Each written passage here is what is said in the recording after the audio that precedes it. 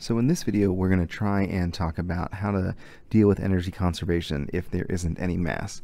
Remember that our general equation for energy conservation is E naught equals E. And the two energies that we have are K equals 1/2 mv squared and UG, gravitational potential energy, equals mgy. You'll notice that both of these things have mass in it. So whenever we set a kinetic energy or potential energy equal to some initial or final energy, there's going to be mass in every equation, and I can get rid of it. Let's see how that works for an example. You drop your grandma from a 40-meter building. She lands in a pit of foam. How fast is she going before she hits the foam? Okay, here's the foam. Here's grandma. She's having a great time. Whoa. Her hip's broken, that's why it's drawn like that. And I'm going to say that the bottom of the building, or the ground, is 0. And if you can imagine, at the beginning, she would have no kinetic energy because her potential energy, because her velocity in the beginning would be 0, and she's dropped. So whatever the initial potential energy is, I don't know her mass, so I can't put a number to it, but whatever it is, I know that it's all potential energy in the beginning. At the end, at a height of 0, I'll have no, or your grandma will have no potential energy. And so then I know that the kinetic energy, whatever it was in the beginning, is all of the energy. So this is just an expression of E naught equals E, like we said before, energy conservation, where I'm setting Yu-Gi-Oh, the energy in the beginning, equal to K, the kinetic energy at the end. Now if I set this equation mgy naught inside of Ug, because the potential energy is always mgy, and then K I replace with n1/2 mv squared, you'll notice that there's an m on both sides, and now I can solve for the velocity without the mass. 2 times g equals y naught, or times y naught equals v squared, so the velocity is the square root of 2g y naught. When I plug in 2 times use 10 meters per second squared times 40, I will get 28.3 meters per second. So that is the velocity of grandma right before she hits the foam pit.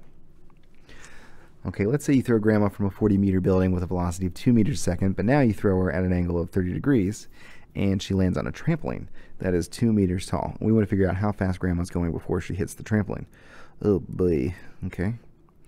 Here's the trampoline. Oh yeah. Here's grandma. Now grandma has been thrown with a velocity v naught, 2 meters per second squared, at this angle. Oh my gosh, what are we going to do? Well, in this case, I think about what I have in the beginning. I'll have potential energy because I'm at a height of 40 meters. Set this equal to 0, and then the height of the trampoline,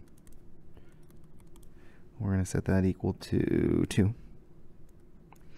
Okay, so I have potential energy, Yu-Gi-Oh, because she's at a height of 40 meters.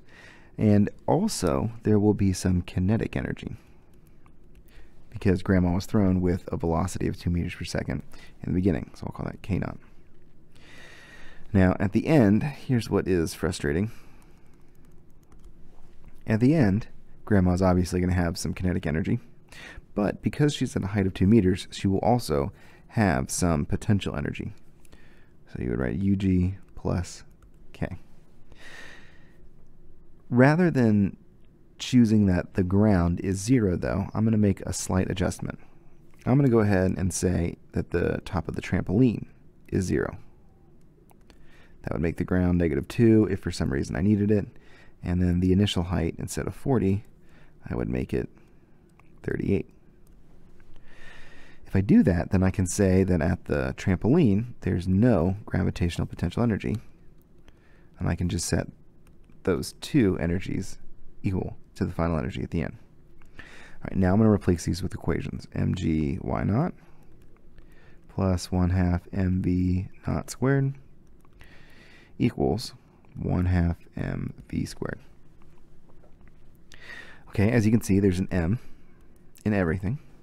and I want to know how fast Grandma's going before she hits the trampoline, so V. So I'll have G Y naught plus 1/2 V naught squared. I'm going to multiply both sides by 2 to get rid of this 1/2, so 2. That's going to be V squared. Then I'll take the square root of both sides. And I'm actually just going to factor this 2 in so that what I get is the square root of 2G Y naught plus 2 times that 1/2. That'll just be V naught squared. And you'll notice this looks a lot like our ain't got no time equation rearranged to solve for the final velocity. And when I plug in my numbers, 2 times 10 meters per second squared times, now I would use 38, not 40. And my initial velocity, I actually use 2, and I don't worry about sine or cosine, because the kinetic energy is only interested in the whole magnitude of the velocity. So you don't even need this 30 degrees. You could solve it using motion analysis in that 30 degrees, but for us, energy analysis does not require that we use it. That's kind of why energy analysis is so fast and awesome. Okay, so when I put all this in my calculator, I'm going to get 27.6 meters per second. Great. Moving right along. You throw a baseball from a building of height h, ooh, with an initial velocity v naught, ooh, at an angle of theta, ooh, derive an expression for the speed of the ball before it hits the ground in terms of v naught and h, ooh, and any natural constants, ooh. Well, this is just the exact same problem that we did, but now it's AP style. Here's v naught. There's some angle theta that it makes. It's at a height of h. I'll set this to 0 so that I can easily see the initial height is h. The final height is 0. And it wants to figure out what is the velocity of the ball, v, here. Well, I'll do energy analysis and think about how in the beginning I have potential energy due to gravity because of that height h. Then I'll have kinetic energy in the beginning because of that velocity v naught. And the energy that I have at the end, as long as my ground is 0, I'm not throwing the baseball into a trampoline or anything, I can just say it turns into all kinetic energy. Now I replace these equations. Instead of mg y naught, I'm going to do mg times h, because I can say that my initial height is h, we're just calling it h, plus 1/2 mv naught squared, because my initial kinetic energy depends on the initial velocity, and then this equals 1/2 mv squared. Okay, the AP test wants me to get rid of mass because it's not one of the terms. And then I multiply both sides by 2 to gh plus 1/2 v naught squared equals v squared. This is exactly what we had last time, except now I'm using h instead of y naught or y, and I can factor this in. Take the square root, and boom, I have v naught, h, and any natural constants, aka little g. Good job. Easy problem. Andrew Reynolds, a skateboard is going 12 meters a second on flat ground when he comes up to a huge hill. He's a skateboarder. How high up does the hill does Andrew Reynolds go before coming back down? Okay, so I'm actually going to draw this with a box because it is a very common problem on the AP test where a box is shot up to some hill. And you have this initial velocity, v naught, 12 meters a second. And they want you to figure out what is the height to which it rises, assuming that, the initial height is 0. Well, here's how I set this problem up. E naught equals E. And I recognize that in the beginning, as long as I say that the ground it starts at is 0, there's no potential energy, so no Yu-Gi-Oh! And instead there's all kinetic energy from that 12 meters per second of velocity.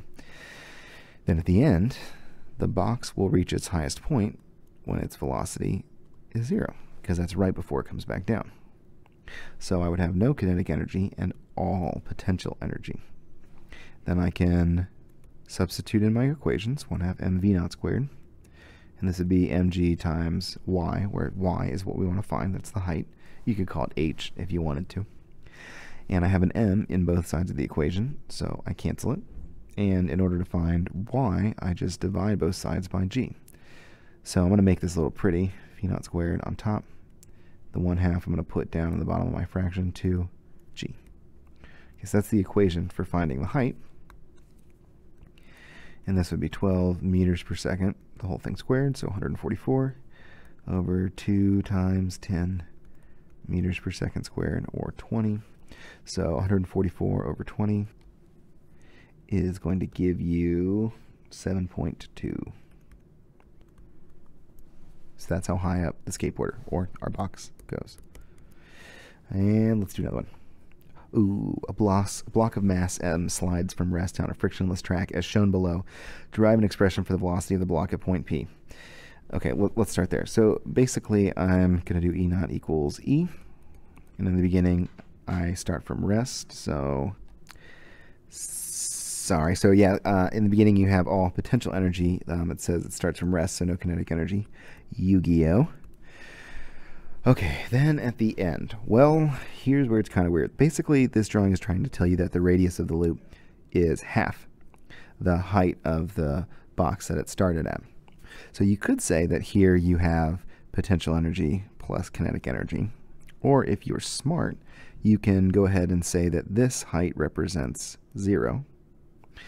And you started from a height of h over 2. I'm going to do that. I'm going to say that I started from a height of h over 2, and therefore I only have kinetic energy at the end. So my initial potential energy would be mg times h over 2. I'll put that in parentheses because I know how much you like parentheses. And the kinetic energy would be 1/2 mv squared. M's cancel out. Oh, and guess what?